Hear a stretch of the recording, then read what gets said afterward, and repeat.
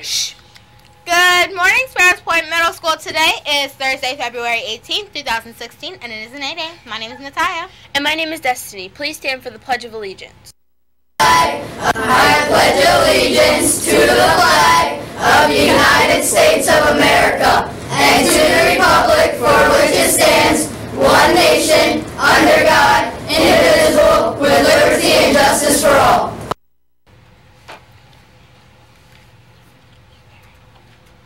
You may be seated. There are no birthdays today. And the weather today is 35 and sunny. Sparrows Point Middle School yearbooks are now on sale.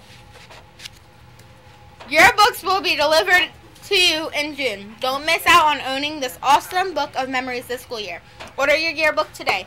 Yearbook money will be returned into Miss Ryan in the morning. She will be in the cafeteria. Save money by ordering online. Oh, Miss Fox. What are you doing?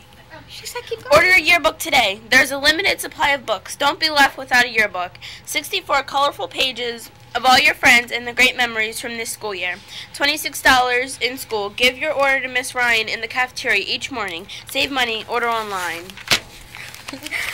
All Miss Fox's students should meet in the library for class this week. No art club today. Okay. Sad team here with exciting news. Tomorrow is the last day of our SPMS mitten drive. Please share the love in bringing gloves, mittens, hats tomorrow. Thanks for your support. Today is a little known fact about Ben Carson. As a young boy, I dreamed of becoming a doctor. However, growing up in a single-parent home in dire poverty with poor grades and a bad temper, I had little hope of realizing my dream. My mother, who only had a third-grade education, challenged my brother and me to read 2 books every week from the Detroit Public Libraries and submit to her written book reports. We didn't know that our mother couldn't read the reports.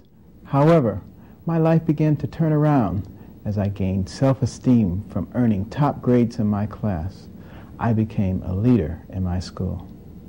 The boy once called Dummy graduated from Yale, attended medical school at the University of Michigan, and at age 33 became the youngest major division director at the Johns Hopkins Medical Institutions.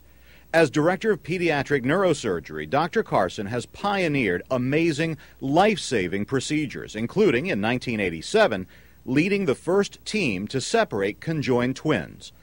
Today, Dr. Carson continues to save lives. He also puts his energy into other vitally important endeavors, including the Carson Scholars Fund.